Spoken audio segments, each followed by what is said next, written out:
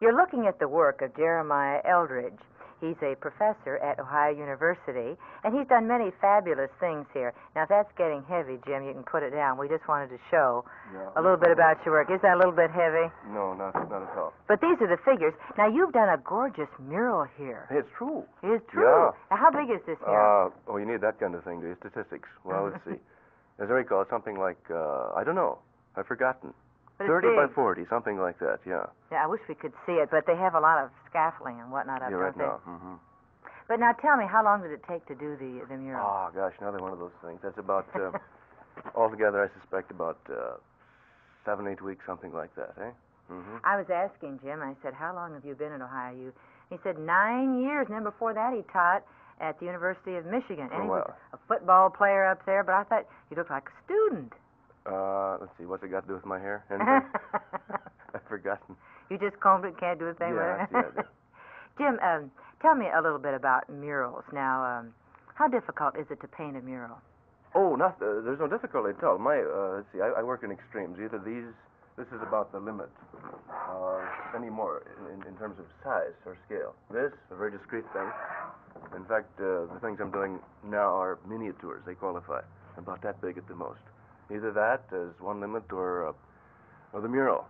And the mural is, it's an athletic thing. It's, kinesthetic. You just move along and let it come out. Through the fingertips. And the other thing is, it's more a matter of like fixing on the paper and, becoming tranquilized in a sense, eh? And the thing still feeds out of the end of the pen, if it's the pen I'm working with, and that's pretty much, that's the tool, almost exclusively now that I'm working with.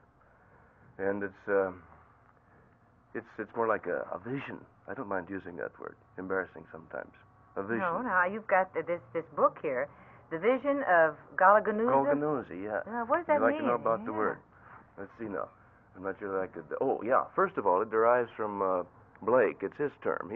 I'm appropriating it from him. And I don't know that. Well, let's see. People have made an effort to, analyze it and give it some meaning other than that which is implicit in his writings. And I haven't come up with much better than they've managed to do. But maybe these as a possibility. Golganuza is like Golgotha or Golgotha or Golgotha. Take your choice.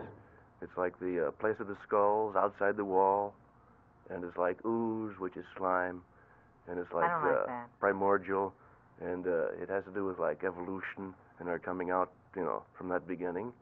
And besides that, it sounds nice. It's almost typical, it seems to me, to Appalachia. The place I live is called the Golganuza Asylum, and only because I guess. What about the City of Love, Nat? Said something about that. Yeah, that's it.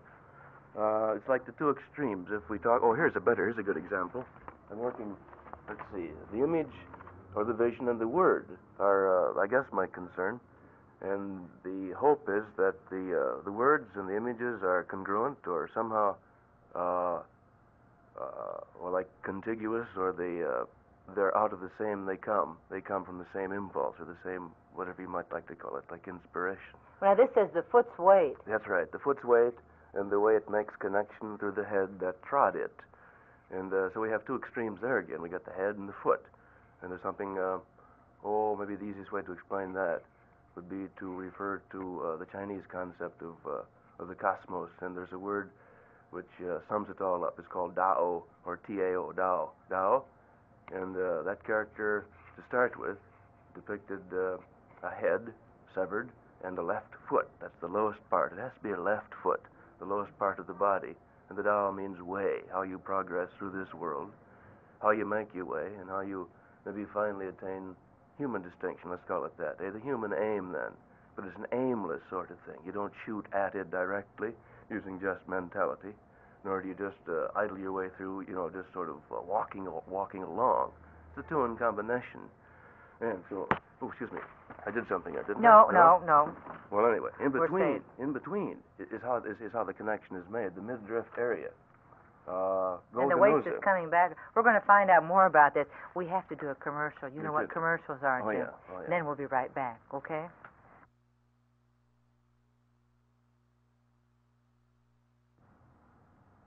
Jim Eldridge, we were talking about the midriff. Yeah.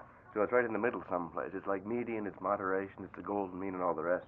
And it has to do with Golgonooza, too. There's Blake positions Golgonooza, the city of love, ever building, in sort of a mid-vale. It's a floating world. He calls it Beulah Land. And in Beulah Land is Golgonooza. And what it amounts to is this. There's something, if we want to use these terms, subjective and there's something objective. And what is subjective is always manifesting itself, that makes becoming exteriorized or externalized, becoming gradually then and increasingly accessible to the senses. And if you're up in that vale, that midriff area, that's imagination. There's another term for it. The nation of images. The nation of images. That's where the mind and the foot, the two extremes then, are in sort of a fusion.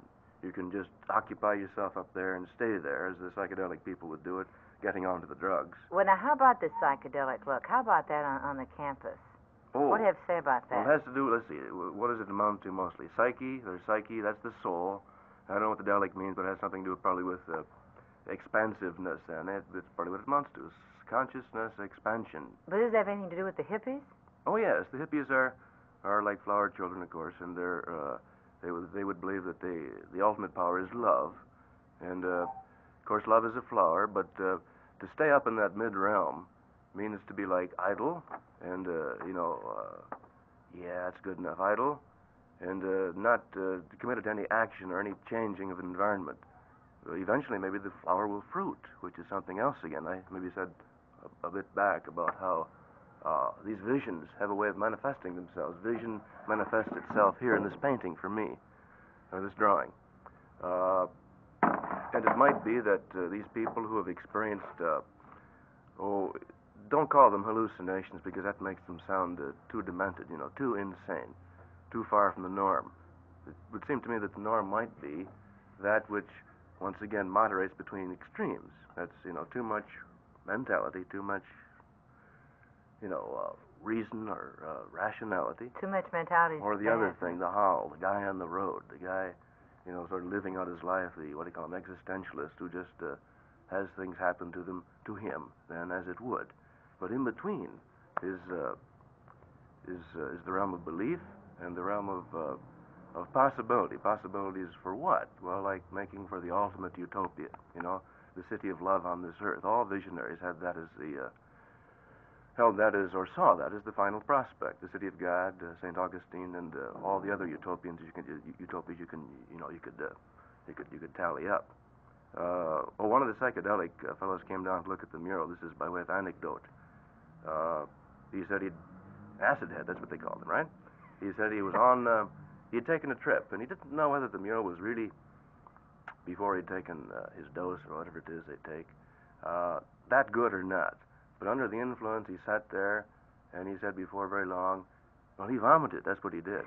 And that was proof to him that it wasn't any good. That was last year. But they've grown up since then. There was a group down the other day, and they said they were too, under the influence or whatever it is, huh? And they were watching it, and that thing just sort of swam away with them, it said. They said, the group. They were unified. It swam away with them. And there's a guy, another one. Well, these are all tender people, charming people, docile people, pacifists, not in any militant sense.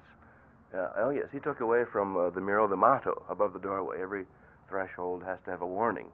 And the motto there, as I recall, is, and I did it because there's something over at the green here which says, enters that thou mayest every day increase in wisdom, morality, and knowledge. Nowhere have they mentioned intuition or the other, facets that have to be included to make for, let's call it sagacity, which is like the city of sagas, eh? Golgonooza, the city of love again.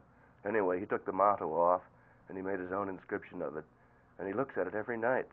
That's his object of fixation, you might say. And it's beginning to turn him on. He says more than his, regular doses, whatever they take, sugar cubes or what. And the motto goes like, yeah, as the rolling stone brought death often to the mountain, and returning from the interminable foundations of the rabbit hole, will it bring again the glow of flesh, which is love, the glow of flesh. Jim Eldridge, we're all out of time. We are. And I don't know whether I've understood all this, but I've had fun. Thank you so very much for visiting with us and showing us Hey, it's your my work. fun. We will. It's been funny. We enjoyed it very, very, very much. And I know why you're so popular down here at Ohio University with the students. We'll be back down and visit with you again. I thank you so much. What?